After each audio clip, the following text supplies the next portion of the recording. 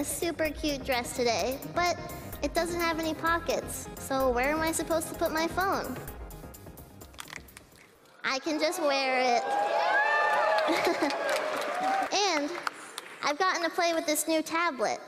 I've been looking at pictures of adorable kitties, but if I need to, I can fold it up and take super serious business calls. Or I can just open it back up and look at pictures of kitties again. What's up guys, Sal here. So there have been a lot of rumors about a folding Samsung phone known as the Galaxy X over the years, and Samsung also showcased this technology at CES back in 2014.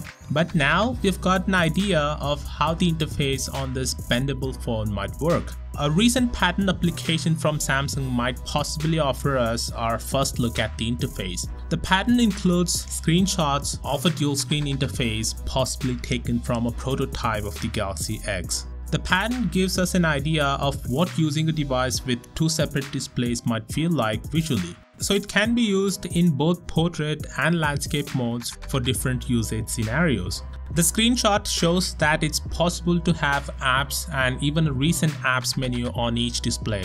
Samsung has also thought of some interesting uses for the second screen when the phone is folded. For example, the phone could show the cover of the book that you're reading to get an experience similar to the real books, where everyone around you knows you're reading A Clockwork Orange because they can see the book cover. Other examples show a game on the front and the touchscreen controls for it on the rear. By the way, the recently launched ZTE Axon then either have the two screens side by side for a larger display or fold it over so one screen is on the front of the phone and the other is on the back. Some images also show the handset being folded in such a way that it can stand itself up.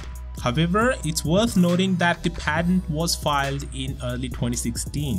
That's why the interface is similar to the Galaxy S6 and the Galaxy S7. So it's a bit dated, and if this device is released next year, I can assure you that the user interface will be more in line with the one we find on the Galaxy S8 and the Note 8. That said, even though the concept here looks simple, it won't look dated when it's released as a finished. It will really look like a square-shaped tablet that perfectly folds in half to have the aspect ratio of a phone like the Galaxy S8, similar to this prototype that Lenovo showcased a few years ago.